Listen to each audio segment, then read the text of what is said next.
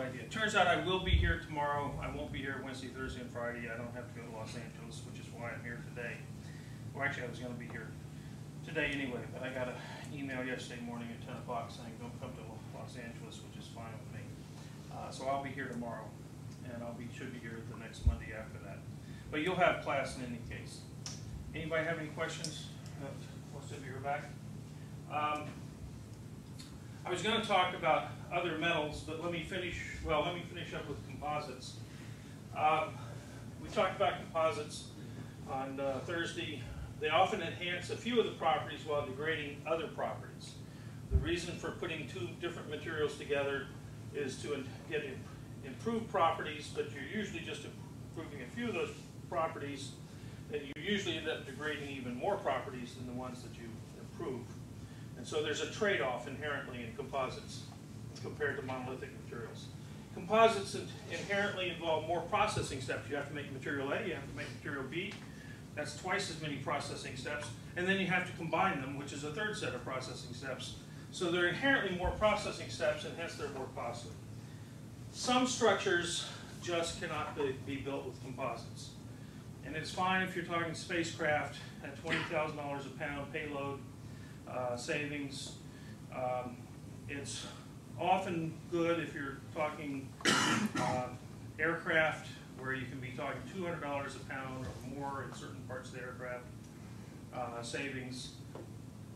But it's really not very practical in most things like automobiles at $2 a pound savings, which reminds me that on last week while I was traveling, on Friday I get an email from some MIT undergraduate telling me that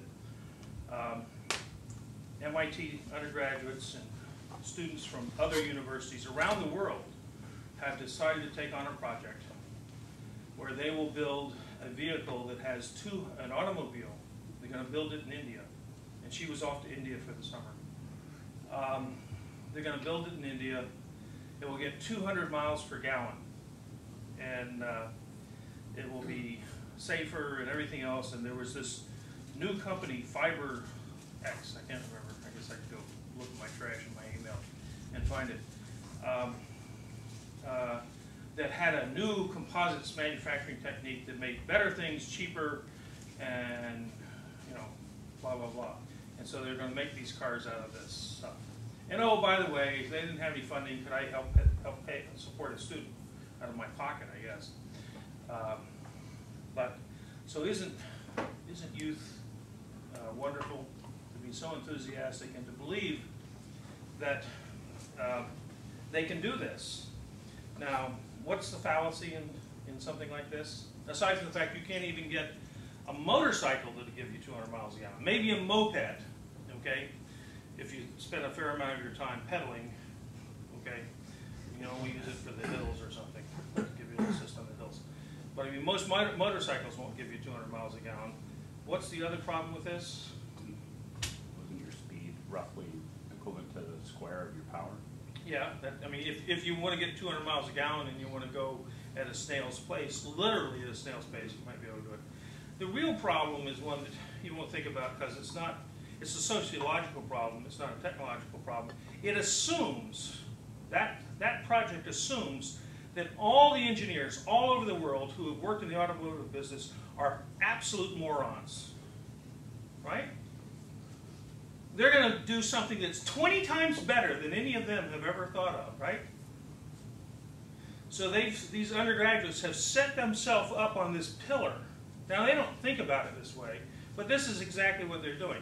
They think that they are so smart that they can outsmart all the engineers. You know how many engineers work in the automotive industry? It's probably 2 million around the world. And all of them are so stupid that they can't figure out how to build a 200 mile per gallon vehicle at 1/10 the cost, or whatever it is that these people have, right? I mean, I see this all the time. People come up with these grandiose ideas, and if you say, well, why hasn't anyone ever done this before? You have to presume stupidity, absolute, vegetable-like stupidity on the part of all these other people, right?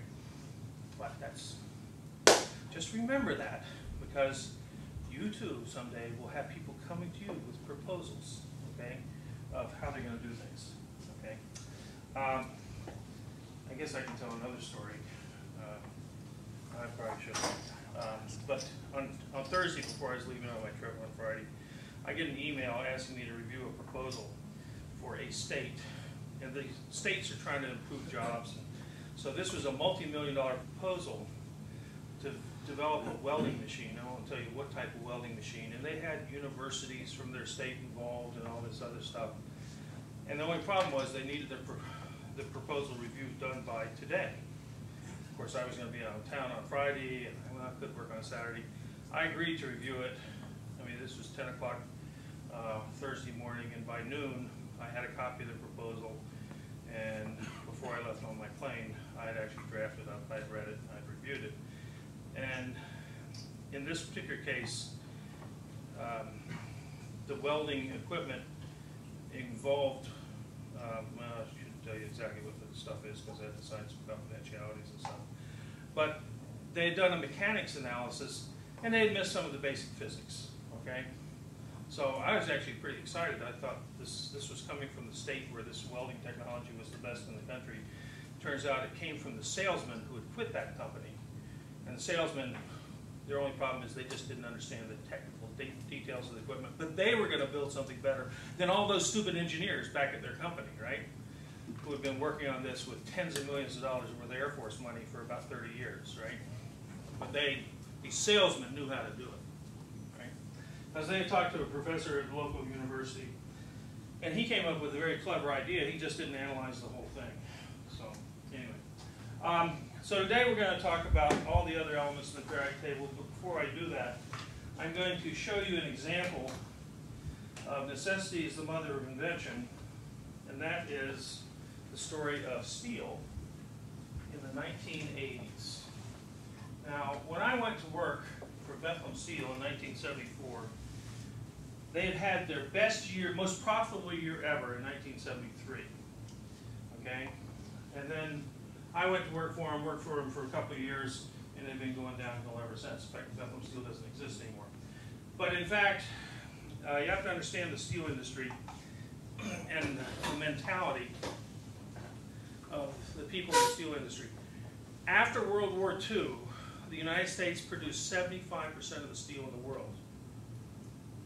We had bombed out all the rest of the steel making capacity in Europe, Japan, okay? There wasn't a whole lot left, okay?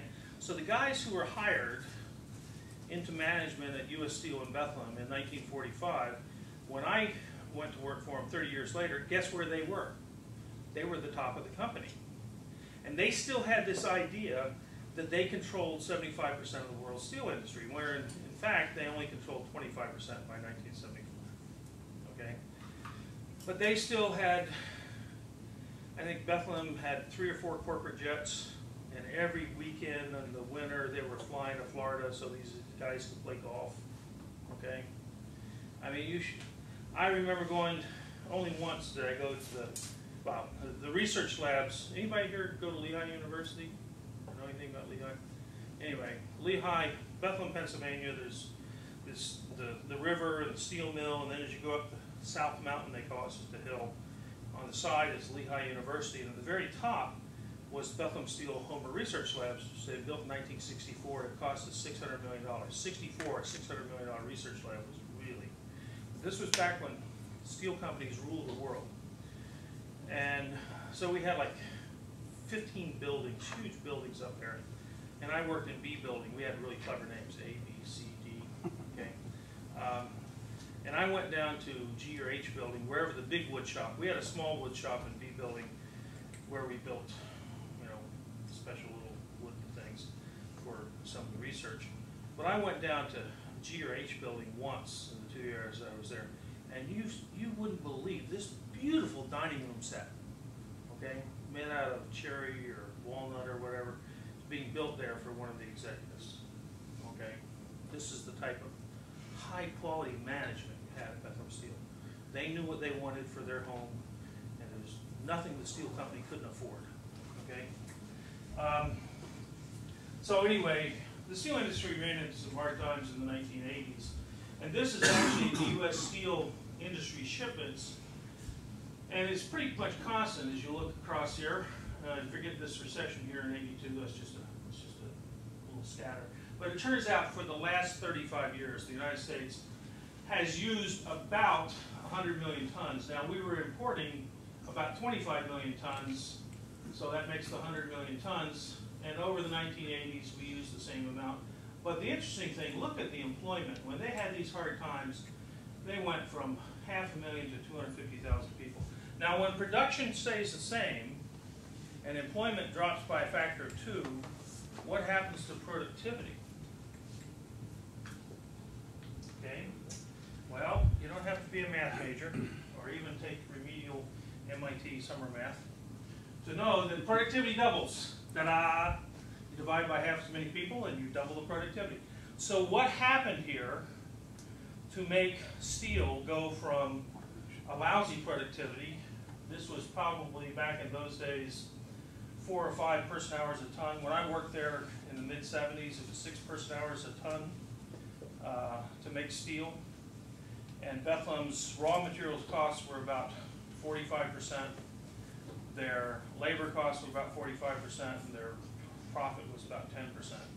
Well, by the 1980s, or late 80s, worldwide, not worldwide, but best in the world, best in class, was some of the U.S. mini mills that were down to about 1.6 person-hours per ton. I mean, just in those 15 years, they had dropped by a factor of 4, 75% improvement in productivity in the 1980s, a twofold improvement in productivity. Well, there were a number of things that happened. One thing is, from 1880, not too long after Sir Henry Bessemer taught us how to get high enough temperatures to melt steel and brought us into the steel age, about 1880, guys like Andrew Carnegie was the richest man in the world. He was the Bill Gates of his day. Okay, he was worth like $100 million. That was a lot of money back then. And that was the steel industry was growing because the railroads. Bethlehem Steel learned how to roll I-beams, and all of a sudden New York City went from being 10-story maximum buildings to up to 100-story buildings by the 1930s. Okay, because it's rolled steel beams.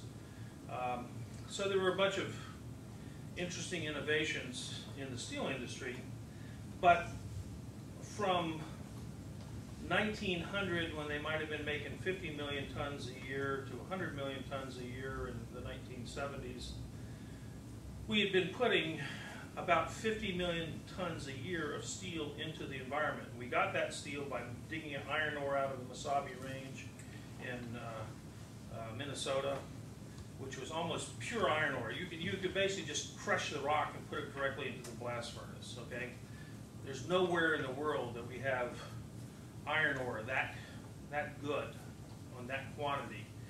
But by the 1970s, we had mined out the Mesabi Range, and we were starting to have to make iron ore different ways with more expensive processing. And that was driving up some of the costs. But nonetheless, if you go back to 1600, remember I told you it took about a person year, about 2,000 hours a ton. And technology had brought us to the point to 1975, 6 hours a ton. And what happened in the 1980s? Well, in the 1980s, what had happened is, I remember when I went to work for Bethlehem Steel, they put us in a room with all the new college grads, and they said, we are so efficient. They were the second largest steel company, had their most profitable year in '73, and this was in summer of '75. And they said, we are so efficient. We have blast furnaces that were built in 1911 and coke ovens built in 1910, and they're fully depreciated, and therefore it cost us nothing to make steel. And out of 500 college grads, I would raise my hand and said, excuse me, sir, I don't understand why if something's fully depreciated, it doesn't cost you anything to make it. He says, that's because you don't understand economics or finance or whatever he was vice president of. And I later took a course on finance and learned that, yes, that's true, I didn't understand finance, but neither did he, okay? Using antiquated equipment, when the Japanese were building new steel mills, because they had none left after World War II, it took them through the 50s to get enough capital to really build up some steel mills. But they were building brand new steel mills in the 1960s, and we were using 1910 technology, right? And so it turns out the U.S. steel industry was dying in the 1980s, and someone came along with an idea in the 60s, or well, actually in the 60s, but they really implemented it in the 70s, called mini mills. And the mini mills, everyone had made steel out of iron ore, but for about 80 years we had been putting about 50 million tons a year of steel into the environment. And when this stuff was past its useful life, you had about 4 or 5 billion tons of steel, scrap, sitting out there. And it turns out you can melt steel scrap for $100 a ton, or you can take iron ore and coal and make cast iron to make steel for about $200 a ton. So what's the better business? To use scrap to make steel, or to dig ore out of the ground? Well, these guys in the mini mills, not playing golf every weekend in Florida, like the management at Bethlehem Steel, came up with this idea. What if we used 100% scrap and used electric furnaces rather than basic oxygen furnaces? Well, they did. And all of a sudden the mini mills started making garbage variety steel. And the garbage variety steel they made was reinforcing bar for concrete. That was the first stuff. And they just kept on moving up and up and up the value chain and eating at the bottom of the steel industry's profits, okay? The low value stuff, the guys golfing down in Florida didn't care about. They didn't care about the low value stuff. But the mini mills were making money on it. The big steel mills couldn't make money on it, so they let them have it. And they just kept on getting something a little better and a little better until the mid-80s they were actually making better structural steel than Bethlehem's bread and butter of structural steel. And there's a book written by Clayton Christensen at Harvard Business School called The Innovator's Dilemma, and it sort of is an apology for these golfers in Florida of how they couldn't see the new technology of the mini mills coming along because they were too busy golfing. You know, he didn't say that. He didn't say they were golfing. He said they were too busy turning out better products. Well, it wasn't better products, and I could go through that, but they were busy golfing. But what happened is the mini mills, one of the ways they got into the structural steel business is you continuously cast steel if you want to make money nowadays. That's another story about how the old guys, it's kind of, so these are, ordinarily you can't continuous cast a rectangular beam. These are early versions of beams that were not rectangular, but they already had approximately the same, or beginning shape, a dog bone shape of an I-beam. And in fact, a later technology, this comes from Chaparral Steel, a mini mill down in Texas. I don't know if you're going to be able to see this one. These are old overheads. Oh, okay. Well, zoom in this corner. This is supposed to be the I-beam, and this is the continuous cast beam. At this point, the dog bone is getting, you can barely see that, but sorry. See if I can take it out. Take better out of the jack. Is this continuous casting similar to an extrusion type process? Pardon me? Is it similar to an extrusion type process? Yeah, except for pouring liquid metal into a mold, and it just kind of comes out in the shape of the mold, okay? The molds typically used to be round or rectangular, but these guys went to dog bone shaped molds. And that one's really not showing up very well. Wait a second, let me go to transmission mode. Figure this up. Somewhere on here.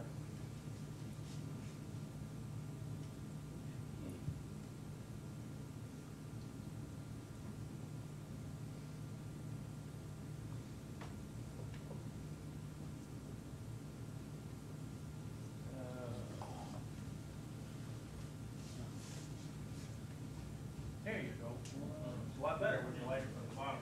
Okay, sorry. So this is the I-beam in a little bit later technology. They kept on improving those dog bone shapes until they actually got shapes that almost look like an I-beam. And actually you can see this thing cooling is still red hot in some parts and it's got a mill scale in other parts. But it turns out they went from, typically Bethlehem Steel to make an I-beam had something like 21 passes in the rolling mill to go from a rectangular bloom, they call them, ingot, if you want to think of it like that, to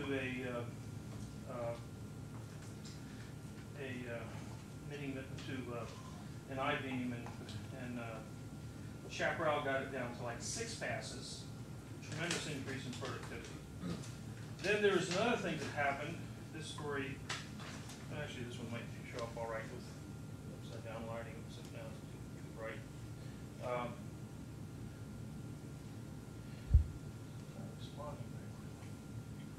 Anyway, okay, there we go. So Bethlehem, not Bethlehem, but Chaparral had some guys, and one of the things at Chaparral, they had profit sharing. You go to Chaparral twice a week, they post the profitability of the company, and every employee is sharing in those profits, and they know how much extra money they made that week. And so they don't waste money like they did at Bethlehem Steel. But they used to also send the operators out with the salespeople once a year. And so these guys were making this garbage reinforcing bar, and they learned that the 3/8 inch diameter bar, number 3 rebar, number half inches 4/8, number 4, it goes by eighths, okay, got a 20% premium in price. Well, 20% premium is like doubling your profit. And so they decided, these operators decided, well, we're going to go out and we're going to corner the market on 3/8 inch diameter reinforcing bar rather than the bigger stuff, because that's where the money is, that's where the profit is. So they tried to run their steel mill faster, and they couldn't do it, just like anywhere else. All those other people who run steel mills before them were not completely stupid. They tried to run faster. So the point here is, the guys at Chaparral thought, well, let's head in the opposite direction. Let's run it slower.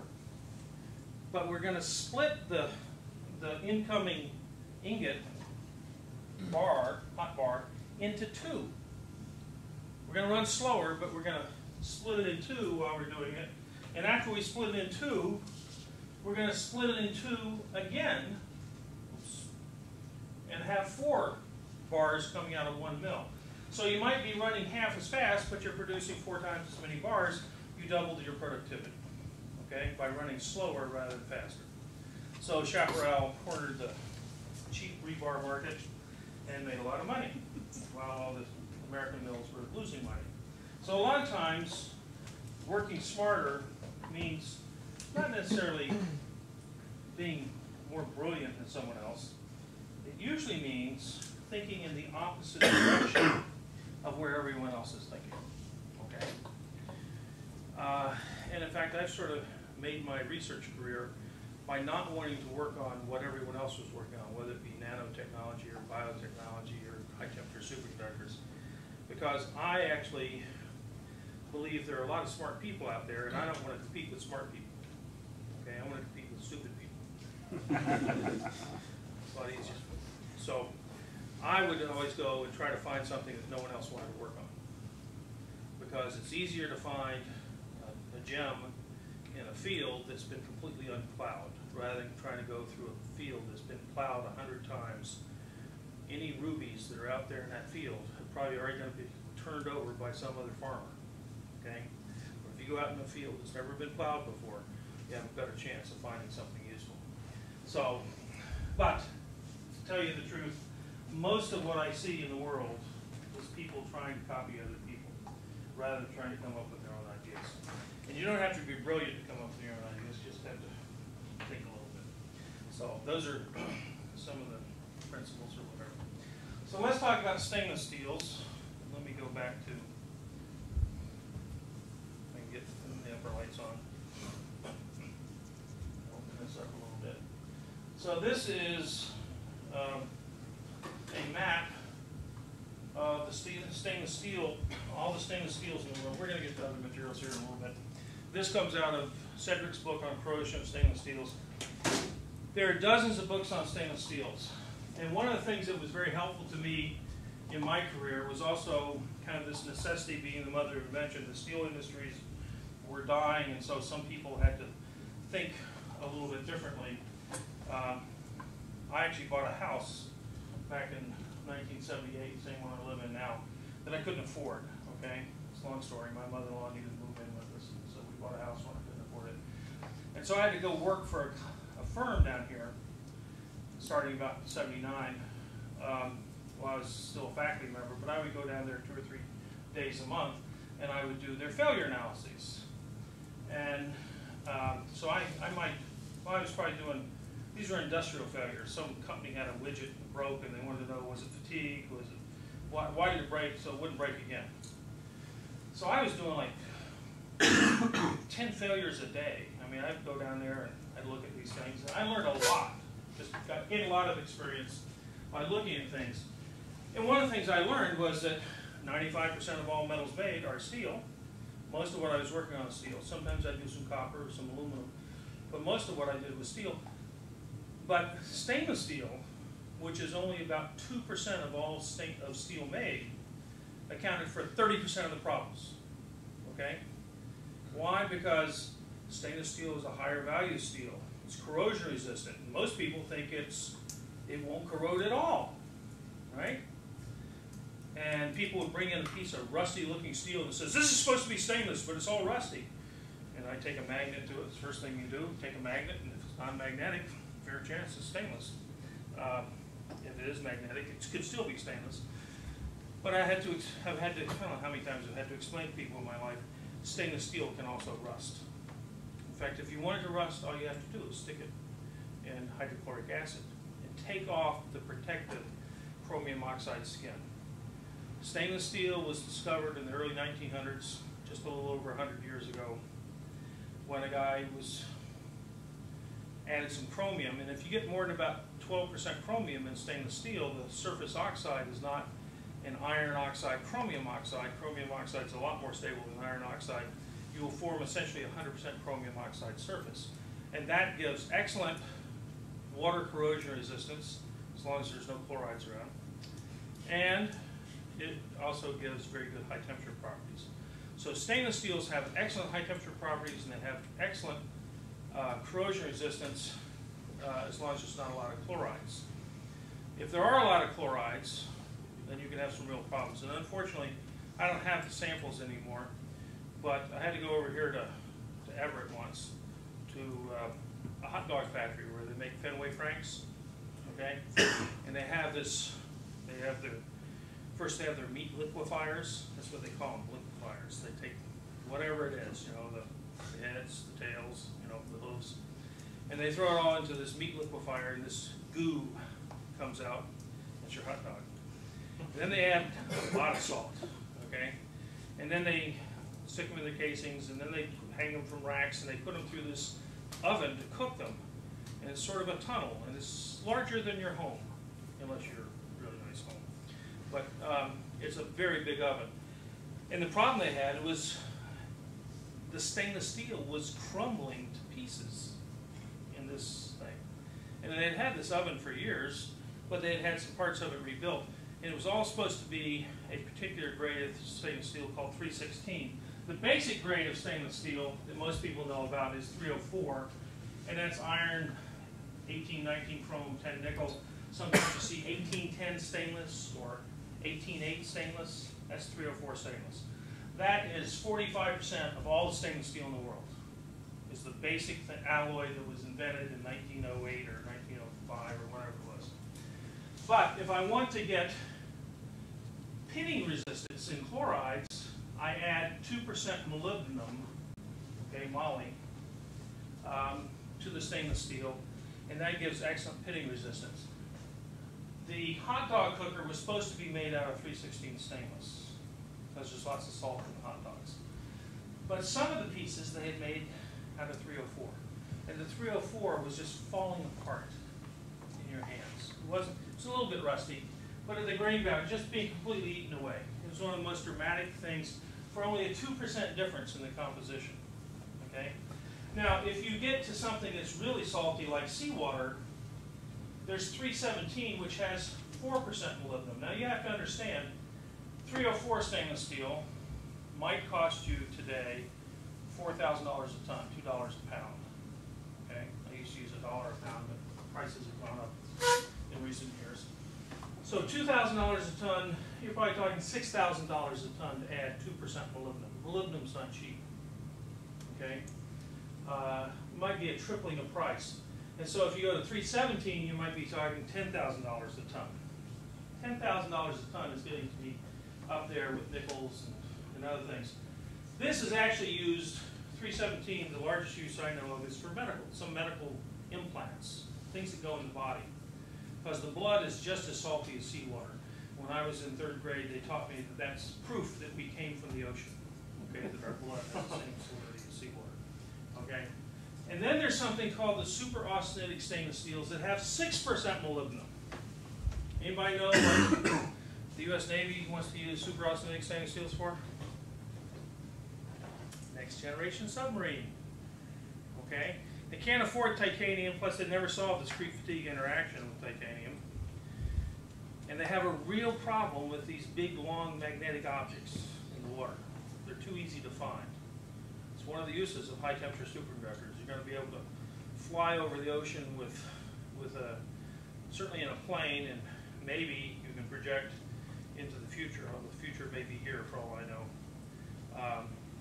In a spacecraft and have a high temperature superconductor in there, and you would be able to see the magnetic signature of a big, long ferritic steel object. So a super austenitic is a non-ferromagnetic stainless, but you have to go to 6% molybdenum to keep it from falling apart long term in all the corrosive effects of hot seawater in the tropics and things like that. So the Navy's looking at, has started spending a lot of money in Office of Naval Research, looking at super austenitic stainless steels, which comes down this tree of the stainless steels. Now we also have low carbon versions of 304, 316, and 317. It turns out most of your nuclear reactors that were built by General Electric, the boiling water reactors, commercial grade nuclear reactors, were built of 304 stainless steel. They needed something that was corrosion resistant. They had the world's purest water. If you were to take hydrogen, pure oxygen, combine it to make water, one of you guys is a nuke, right? Several of us are. Several of you are, okay. How do you refer to the conductivity of the water for purity? 0 micromoles per centimeters. Right, but you know what 18 megohm water is? No, that would be the resistivity to current. Okay. 18 megohm water is absolutely pure H2O. Okay, no impurities whatsoever. When we don't talk about parts per billion or parts per trillion. When you get to absolutely pure, you talk about 18 megohm water. You can't get any higher resistivity of water than 18 megohms. Okay, that's the resistivity of H2O. So any impurities will be a problem. It turns out General Electric in the mid-70s all of a sudden found they built a lot of these reactors around the world, and they had cracking problems around the wells. And they had about a $2 billion problem, and it turns out that the corrosion problem in 304 wells had to do with the fact you formed, and they were using 304L, but in 304 people learned in the 1940s that you would precipitate out chromium carbides. There's 0.03 to 0.08% carbon in that 304L, and that 304. And if you get to an 800 to 1200 degree Fahrenheit temperature range, which you do if you're welding something, or certainly if you stress relieve it, you will get chromium carbides to precipitate at the grain boundary. When they do that, we'll talk about this maybe some later, they end up, the carbon will diffuse very well in the steel, the chromium diffuses more slowly, and you will denude, you'll essentially reduce the chromium content at the grain boundaries. I've measured it as low as 8% chrome, rather than 18% chrome. Well, 8% chrome means it's no longer corrosion resistant in water, and you'll just eat away the grain boundaries. This is the knife line effect you're talking about, where it happens? It's like a knife line, yes. Knife line actually refers to the weld, but it is this, the knife line is not the corrosion in the grain boundary, but whole grain boundaries creates a knife line. Knife line's a little, like 100 times larger scale. But I didn't bring the book, but I'll try to remember to bring the book tomorrow and show you a picture of knife line corrosion. About a millimeter or two away from the fusion line, you'll see this corrosion where the steel got in the heat affected zone to 800 to 1200 degrees. And it just corrodes right there because you've lowered the chromium content of the grain boundaries by forming chrome carbides. And this is... You've made a galvanic cell with the rest of what you made? Yep. And in fact, my thesis advisor's thesis advisor, who used to have my office when I was a freshman, had a patent in the 1940s to make stainless steel powder. Just stick it in the furnace, 304, stick it in the furnace in this temperature range, stick it in nitric acid overnight, and you'll end up with powder. Because it just eats away the grain boundaries, and you have single crystal powder. Okay? That was a patent of John Wolf's in the 1940s. Well, people learned if you got the carbon down to less than 0.03, you could weld and you had less chance of getting knife line. Okay? Not zero chance, but less chance. And they thought that was the solution. To get the carbon down very low was very expensive.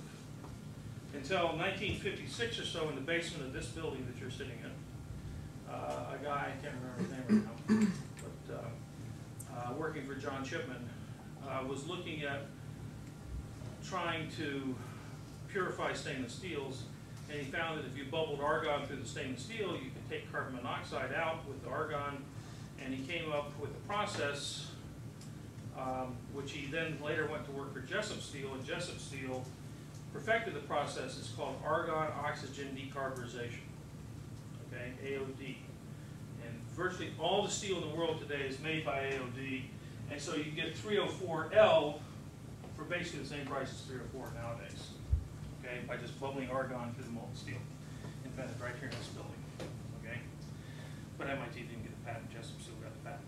But everybody in the world since the 1960s makes stainless steel by AOD today. And you can make 316L, 317L, which are just lower carbon to reduce sensitization of the stainless steel. Now, General Electric's problem is they were using 304L, and no one believed. They were just completely shocked. And you had some pretty sophisticated metallurgists at General Electric. But everyone in the mid-70s was completely shocked to find that you could get stress corrosion cracking in 304L wells in reactor water. But it wasn't just reactor water. It wasn't really 18 megohm water. It was 18 megohm water that had about 100 parts per billion of chlorine, which is not very much. And on shutdown, it would have 1 or 2 parts per million oxygen. And that little bit of chlorine and oxygen is parts per million, or tenths of a part per million of chlorine, was sufficient to cause stress corrosion cracking if the steels had lots of residual stresses from the welding. Okay? It cost General Electric $2 billion in the late 70s, tremendous amount of research done on stress corrosion cracking and austenitic stainless steels. So it can occur in extremely pure water. So what do the reactors do nowadays to prevent this? Add hydrogen. They add hydrogen. When? On shutdown, right? Well, no, it's always there. Well, it's always there, but primarily it's for shutdown. You have, there's just certain limits that you have to meet based on the temperature range that you're in. So Right. as you're shutting down and cooling down, you have to adjust hydrogen concentration so it'll scavenge the oxygen. Yeah. In general, when the water's hot, the oxygen gets driven off. Yep. So when you're at operating temperature, you don't have to worry about having a little oxygen in the steel. Generally, it comes off. But if you get back to the whole problem of stress corrosion cracking, I drew the Venn diagram the other day. You've got a stress, you have a corrosive environment,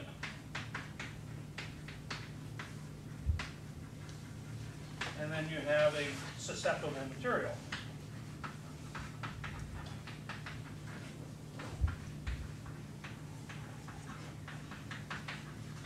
So General Electric wasn't stupid. They thought by using 304L, they were getting rid of the susceptible material. And they thought because they were in the world's purest water environment, they had gotten rid of any corrosive effects. They knew they had residual stresses from welding. They didn't really worry about that because they had taken care of 2 of these 3 things and minimized those, so they thought. And to everyone in the world's surprise, took, even with 304L, and even with extremely pure water, but little bits of oxygen and chlorine, they actually could get stress corrosion cracking. So to solve the problem, well, they went and they developed new steels for new reactors, and so now they have 304LN, actually ELN, I think it is. It might be, where because of the AOD process, they can get down to even lower carbon. So that's extra low carbon. But then when you get the little bit of carbon out of there, the steel doesn't have the full strength that it used to have, so they actually add some nitrogen to the steel. So there's another grade that's not even in Cedric's book. So they actually have improved the material. And this stuff, even in the water I'll call it contaminated, but this is purer than anything you're going to drink, okay? Water doesn't corrode the stuff. But and they also, when they built new things, they developed techniques. These would be on big pipes where they had the worst residual stresses, and they would make the root pass on the pipe, and then they would fill the pipe with water because they now have a small pass, and by welding on a piece of steel that's got water on the inside, they change the residual stress pattern, and they get compressive residual stresses on the inside of the pipe rather than tensile. And therefore you have compressive stresses and you don't get stress corrosion cracking.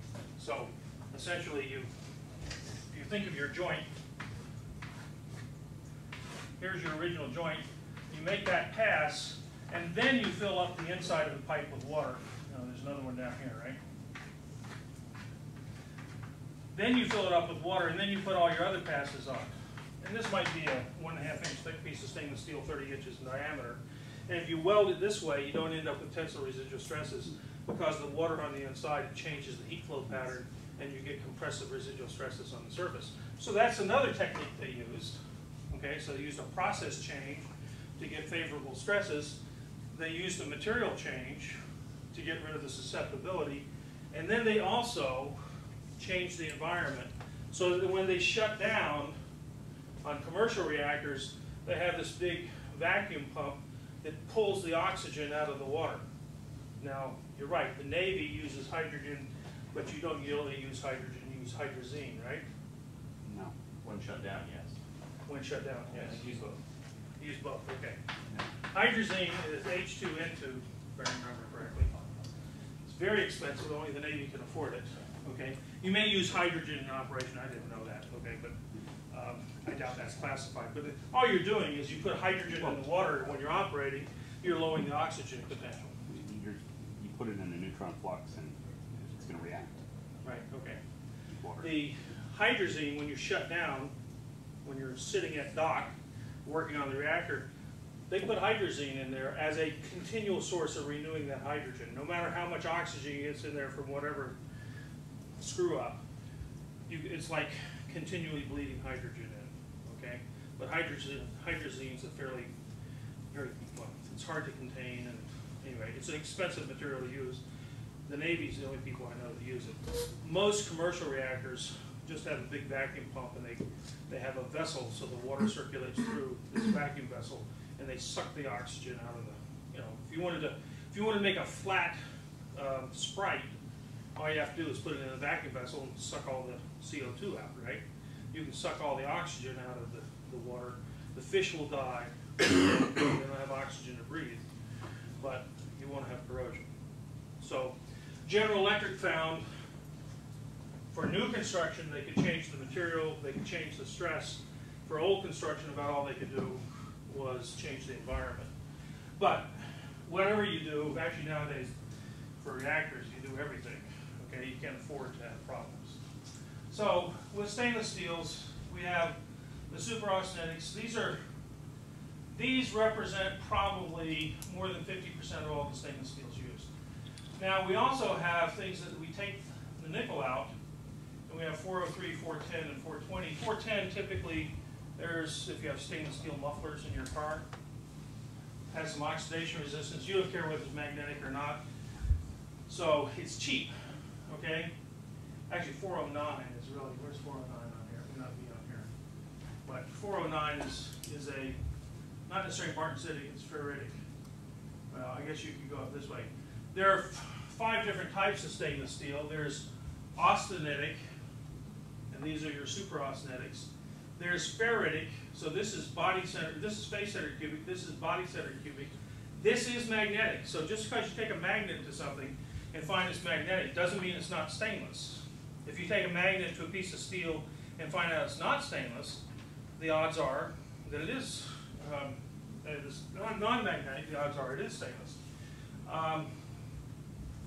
Right here, I guess I didn't say this, we sometimes add titanium or niobium and tantalum, which are 321 and 347. Back in the old days, before the guy in the basement learned how to do AOD, they would add titanium or niobium and tantalum to tie up the carbon. These things are very strong carbide formers, and they can tie up the carbon when you have higher amounts of carbon. We still use these in some applications. If you go up here, the ferritic stainless steels, 430, and then the super ferritics, a little bit cheaper because they don't have the expensive nickel, but the super ferritics have like 30% chrome and moly. Okay, very good for condensing steam. For example, I put a boiler in my house, you know, a hot water heater in my house at one time, and this was 30 years ago, but this was new technology back then to essentially condense the steam in your boiler rather than putting all the hot gas up the stack with all the moisture from burning the, in my case, natural gas, but whether it's coal or whatever. But you're exhausting 400, 500, 600 degree air, which is what you like to have heat your house. Well, back in the late 70s, people developed technologies so you actually had boilers that would help condense that steam, so it would be saturated steam. And you can actually exhaust it out the side of your house rather than up the stack, because you cool it down low enough that saturated steam is really not much worse. You don't want to breathe it, but it's not much worse than breathing the exhaust from a hot water dryer, from a dryer for your clothes. And so they were going to do it, and they were just going to exhaust it out the side of my house, and I was going to have the steam cloud going up 2 stories on the side of my house, and it turns out to be the front of the house. I said, well, can't you just use my old fireplace and do that? He said, oh, but we'd have to line it with ferritic, super ferritic stainless steel, because super ferritic was the only, they didn't tell me super ferritic, they said, we have to use this very expensive steel, blah, blah, blah, blah. Well, I happen to know the super ferritic, 29% chrome, and they wanted, this was 30 years ago, they wanted $3,000 to line a 2-story chimney with this stuff. So I have it exhausting out the front, and I have this little steam spout in the winter going up the front of my house. But I get good heat efficiency. That's fairly common for boilers to have that now. But if you want to pipe it up and you've got condensing steam, you've got to use ferritic stainlesses. Up this way, you go to high chrome and nickel, and you get to things like 310 or 330. 330, it's got 30% chrome, 20% nickel. It's only about half iron, but it's very good high temperature strength. They use it as furnace parts, okay, inside furnaces and stuff. 310 has excellent corrosion resistance. If you go even higher, you get to what we call the Inconels, where it's really more nickel than it is iron. And the Inconels are very expensive because they got all this nickel and chrome in them. If you go up this way, you can add sulfur or selenium that helps with machinability. Terrible for welding, okay? Causes hot cracking in the welds, but excellent for breaking up the chips when you're machining. So typically, a lot of bar stock you'll buy will be a variation of 304 that has sulfur or selenium, but you try to weld to it and it creates problems. It's great for consulting. People come in with broken welds, and I say, oh, on bar stock, and I say, have you analyzed it? Do you know you have 304 rather than 303? And most times they have 303. Down this way, the martensitic stainless steels, typically used when you need high hardness, like bearings, stainless steel bearings, or ball bearings, or roller bearings. Medical instruments, need good scissors or things like that that are hard. If you add manganese and nickel, rather than, or manganese and nitrogen, you get to the 202, 201, and 202. If you take out all the nickel and most of the chrome, you end up with what we call Hadfield's manganese steel. Austenitic, non-magnetic, not corrosion resistant particularly, but you cannot touch it with a file or a hacksaw. They use it to make prison bars. okay? No hacksaw will go through it. You will dull that hacksaw before you cut through it. So we just have to give the prisoners a bunch of hydrogen, is that? They need a plasma torch to cut the Hadfield's manganese. That's gonna be really susceptible to hydrogen improvements, aren't they? All the hydrogen. Oh, no, it's austenitic. And the austenitic can tolerate a lot Oh, more. I thought it was a 200. Sorry, yeah. It says 200, well, 200 is actually an austenitic grade. Oh, I thought it was just 300 that was awesome. No, 300 is austenitic. Yes, 300 is austenitic, 200 is also austenitic. The duplex stainless steels are actually a mixture of austenitic and ferritic, have very good corrosion resistance, some things like CO2. Better resistance to hydrogen, for example, the launch catapults on a aircraft carrier for launching the planes. The hydraulic cylinders are made out of duplex stainless steel. High strength, fair corrosion resistance, particularly in a saltwater environment. Very high strength and good corrosion resistance, okay, the duplex stainless. And precipitation hardening is sort of these are sort of a cross between austenitic and ferritic. The only ferritics on here are these and these, okay, going on these axes. These are partially ferritic. The precipitation hardening, you can get 200 KSI out of these steels in some cases. Very high strength, fair corrosion resistance, is good, or basically as good as 3 or 4 in most cases. One place that the Navy uses that is on propellers on hydrofoils and things like that, or the foils, you know, the legs on the hydrofoil, where you need very high strength. So anyway, stainless steels have a reasonable market, a couple million tons. It's 1/10 that of aluminum. Aluminum is about 20 million tons. But as I said before, when you look at failures, the stainless steels account for about, in my opinion, 15 times as many failures on a per ton basis as regular steels, okay?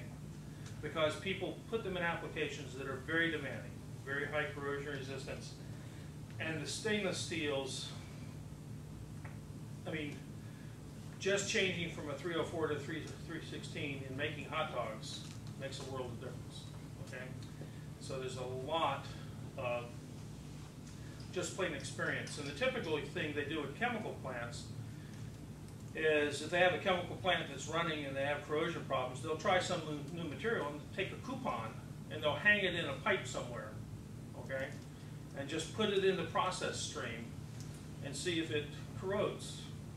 Now, one of the problems is there's so many different types of corrosion. So you can hang the thing unstressed and it'll work just fine. If you put a U-bend, bend it in a U, put a bolt through it so it's got stress at the bottom of the U, and put it in there, you might get stress corrosion cracking like that.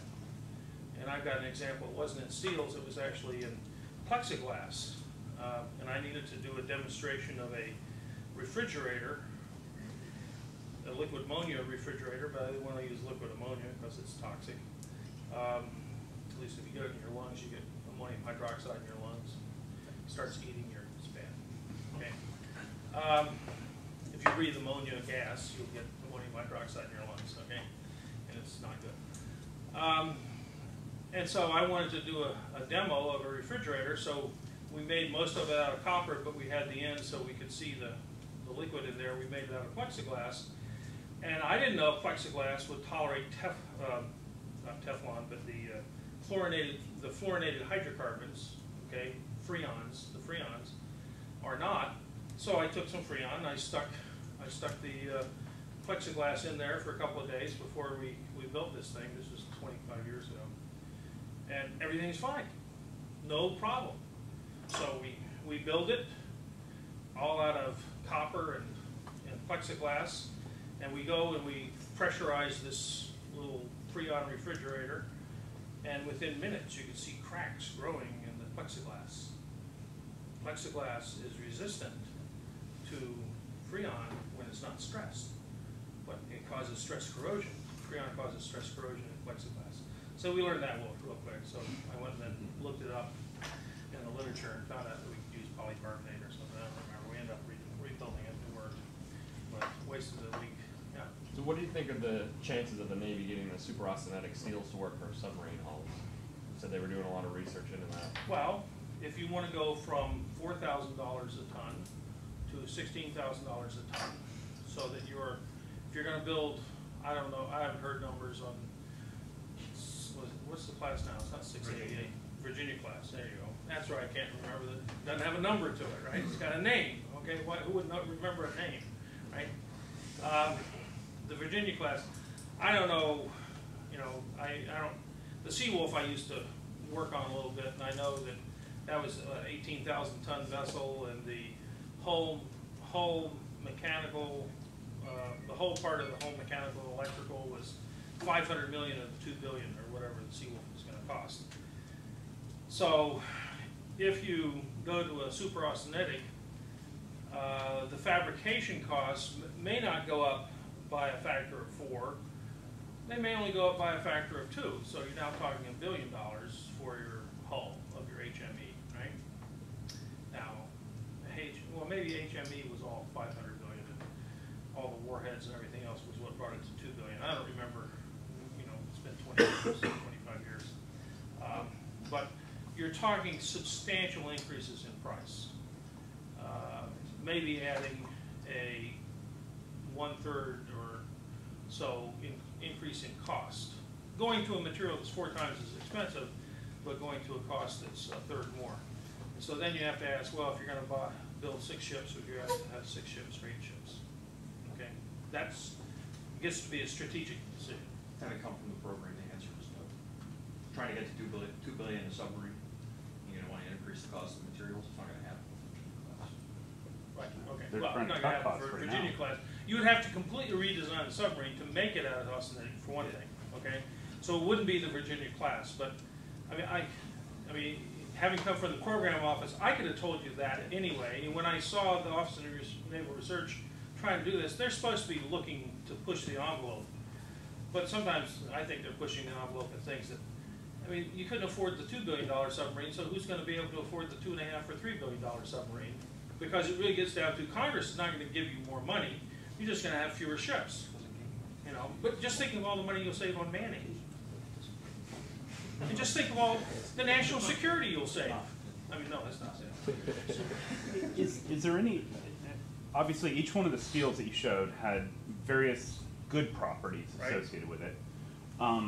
Is there a way that you can take multiple layers, either with a hot roll bonding process or something, to where you can layer these steels together to almost like your composites, in order to achieve the properties of all of them? You make a bunch of galvanic cells and they corrode. Well, yes and no. It depends on how you design it. Okay, but what you're talking is basic clad steel technology, which has been around for 50 years, used very extensively in the chemical process industry. Okay, so can you do it? Yes. And if you go over, well, I spent the mid-80s over in Japan, and I saw them building steel vessels where you can't afford to make a stainless steel pressure vessel that's 6 inches thick of stainless steel.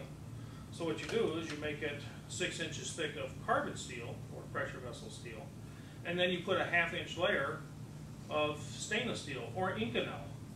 And you might do that by a weld overlay, a cladding process. And that could be a fusion process. Or alternatively, in World War II, we learned about explosive bonding to make clad steels.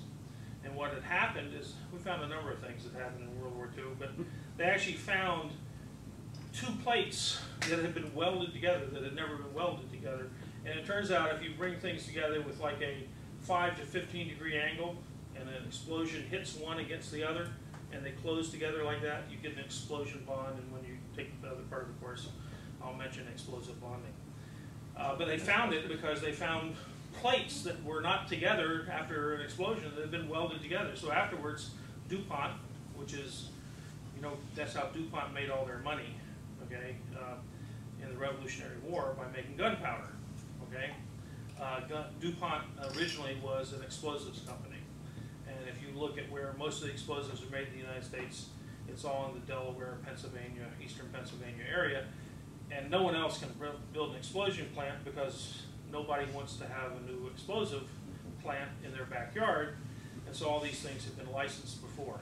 And I once had an explosion occurred in one of these plants in eastern Pennsylvania, and I had to I read this history of explosions since the Revolutionary War. Turns out in the explosives business, they have a major explosion every 4 years. Doesn't matter, going back 200 years. I mean, it's almost like clockwork. You know, you average over 20 years, you have about 5 explosions. Okay, and the safety's gotten better, but the explosives gotten more sophisticated too. Okay, and so you blow up a plant every 5 years, every 4 or 5 years. Okay, I remember going out once to in the ejection for fighter jets. They don't use electrical things that would open up the dome of the cockpit dome, and you don't want to blast through the cockpit dome because it is made of bulletproof glass, and if you fire your explosive thing and you try to go through that, it'll just crush you against it, right? You won't break it. So they actually use explosive bolts, because all you have to do is have a mechanical percussion to set them off, and they don't fail. If you lose your electrical system and everything was electrical, you wouldn't be able to eject. Okay, they had the same thing on the space shuttle. They use explosive bolts to break, when the main fuel tank breaks away from everything else and stuff. So I went out to one of these plants, and they were, for some fighter jet, the Air Force was trying to reduce the weight, and they had made them out of stainless steel. These just little tubes and fittings that they had laser welded together, easy to laser weld steel. They wanted to reduce the weight. Air Force aircraft would be $1,000 a pound. They wanted to reduce the weight by making these little tubes that went around to cause the ejection and stuff. They wanted to make them out of aluminum, and they were having problems with laser welding. So I go out to San Luis Obispo, but it was one of out in California. They built all these missions, from Los Angeles up to San Francisco, Santa Barbara, and San Bernardino, and not San Bernardino. But anyway, I can't remember which one of these. It was near Gilroy, because I remember it's the first time I saw all these garlic fields in California. And so they were out there in the middle of nowhere, which is where you build an explosives plant. And here was the plant down the side of the hill, and up on the top of the hill, about a third of a mile away, was the plant where they actually made it. Okay, and nothing else around it for a third of a mile except garlic fields or whatever. Because who cares if you blow up some garlic, right? But that's why you do it, because every 4 years, the explosives business tries to put themselves out of business. Okay. I thought they were getting away from cladding things, because at that point you're cladding the anode, and if you get a hole in the cladding, you have a surface area problem where it just eats away. That's what happened at that one BWR where they was being held together by the cladding at that point. Yep, but in a chemical plant, they monitor those things. I don't know that. Well, I haven't heard that people want to build military ships out of clad material, but the Navy does. Anyway, there are 2 explosive plants. DuPont worked on the explosive bonding. There's a firm, I think DuPont's out of business. They had some valley in Pennsylvania. They used to do it. There's a firm called Explosive Fabricators just north of Golden, Colorado. They have their own little valley, and they will explosion clad one steel or one material on top of another. They might make tantalum clad steel. Tantalum, there's a piece of tantalum. Tantalum has excellent corrosion resistance, particularly concentrated sulfuric acid. Okay? Impervium. And it's worth more than silver. Okay? On a per pound basis. It is very heavy. It's almost as dense as platinum. So when you can't afford to do something, you do clad it. But one of the reasons to go to superaustenitic is you want to get rid of the ferritic steel. Okay, you're trying to get rid of the only reason to go to superaustenics is to get rid of the magnetic signature, right? And frankly, who out there, other than the Chinese, is going to be able to find our submarine by satellite? The Soviets can't even afford to fly and get up there to put satellites into orbit, right? I mean, there are all kinds of other questions. Okay, but you can clad things. You're absolutely right, and they do all the time, clad things. But you have to be careful how you clad it. Give an example: when you put a corrosion-resistant material on top of another material. The example I always like to give is my old thesis advisor used to consult for the medical business, and some doctor came up with this idea of gold plating stainless steel and for implants in the body. This is before people were using tantalum and titanium, okay, for going in the body. This is back in the 60s and 70s, probably the 70s, early 70s. And they were trying to use stainless steel, and the stainless steel would corrode the body. And there's an implant they give to primarily children called a hydrocephalic shunt. So if you have hydrocephalus, water on the brain, they have a little valve they implant with a tube that goes to your stomach. And as the fluids build up and the pressure on the brain and the young child, or could be an adult, I guess nowadays, feels a little pressure, all they have to do is kind of press on their skull, and they'll open up this valve and they'll drain some of the fluid into their stomach. Okay? And so these things were corroding and they didn't have a life, and they'd have to replace them every few years. So this MD came up, well, gold has excellent corrosion resistance and it's non-toxic. In fact, you get gold injections for arthritis, for example. It's expensive, but it works, I guess. And so they called up Bob, my thesis advisor, and said, what do you think about this idea? He said, terrible idea. And just because, as you said, you have a little holiday in that gold plate, and you just, all the current from the galvanic current just drills a hole right through it, okay?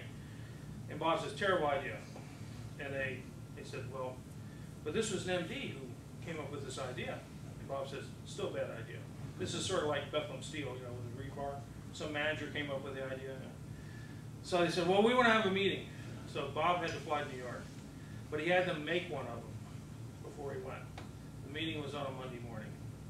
And they get in this conference room, and this MD gets up and starts lecturing all the attorneys and doctors and businessmen on corrosion and how gold is non-toxic in the body and has excellent corrosion resistance in the body, which it does, very good resistance to chlorides. And Bob, you know, the MIT professor of material science, is sitting there listening, and so he then, this pompous MD, but I guess that's redundant, sits down and says, what do you think of that? And so Bob Rose gets up and says, well, I actually took one of these and I put it last Friday in a jar of saline. He reaches in a briefcase, he pulls out this jar of saline solution with a valve, and it's all black and murky, okay? Because over the weekend the thing had just started to corrode. And Bob says everyone got sick and walked out. That was the end of that project, okay? Dumb idea, okay? To give you another example, back when copper was getting very expensive, about early 70s, mid 70s, they built copper is getting expensive, and they wanted to find a steel company, a stainless steel company, wanted to find a new market and get into water pipe, okay? Copper water pipe for potable water and stuff. So they decided, well, the problem with stainless pipe, might be a little pipe like this, very thin wall, if it was stainless, was you can't solder to it. So they decided, oh, we'll just plate copper to the outside and then the plumbers can solder to it. Solves that problem. So they made some of it, and they made test loops, ran them through, for a year they ran them through these tests, ran water through them, no problem, okay? So they built a $40 million condominium on the coast, down on the Gulf Coast in Hawaii, not Hawaii, in Florida. Gulf Coast of Hawaii, anyway. Gulf Coast of Florida. And within 2 years, they had a sprinkler system in the building, okay? They tested the corrosion on the inside, where the stainless was, and stainless is, you have the right grade of stainless, it's pretty good corrosion resistance to potable water. It doesn't have a lot of chlorides and stuff. But they never checked the outside for corrosion resistance. It was a laboratory environment, and everyone had made good solder joints. No one had any leaks or anything. And they didn't have any condensation on the cold water that would bring in salt air that had chlorides in it. And I took some of those. I was either a graduate student or a young assistant professor, tried to survive on assistant professor salary with 3 children, whatever.